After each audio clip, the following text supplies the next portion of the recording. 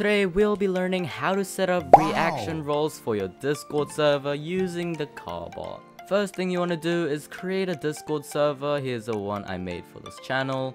Go to server settings, then roles, then create roles you want to give out to members. Here's 4 of them that I've made, but let's go ahead and create one with you guys. Click on create role. Under role name, change it to whatever you want. Today I'm going with the colors theme, so next color will be blue, so I'll use blue. Now click on the blue color and click save changes.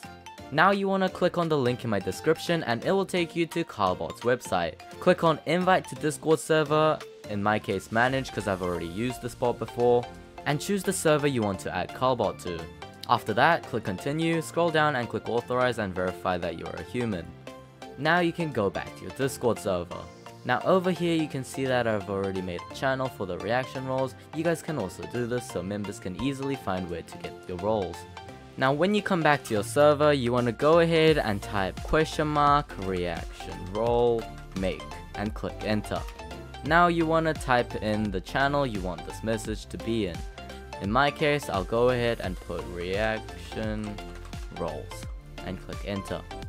So over here, let's go ahead and put the title, choose your colors, and put the symbol in, and let's go ahead and type roles.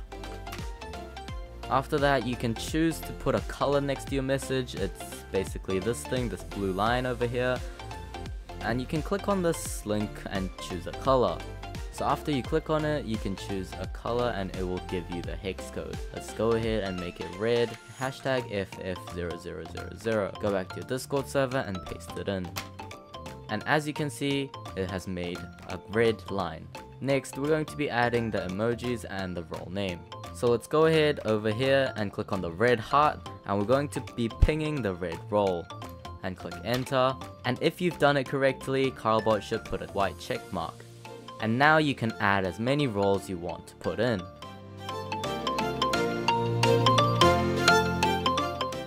Now as you can see, Carbot has put a white check mark next to all my messages, which means all of them has worked correctly.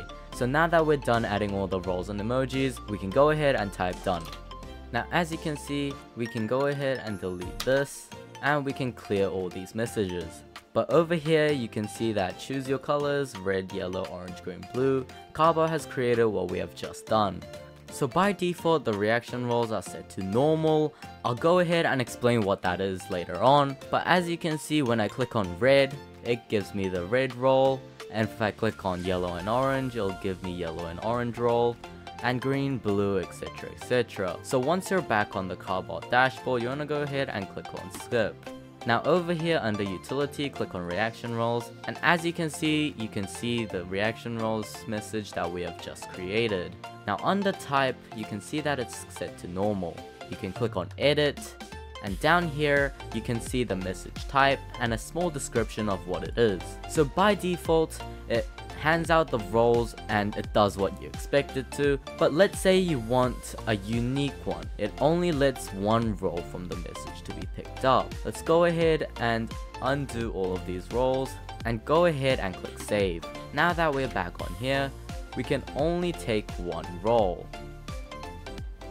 As you can see, it's cancelling all the other roles, so I can only pick orange. And every other message type is pretty self-explanatory as it says under the description. So yeah, make sure to smash the like button and click subscribe, and I'll see you guys in another video.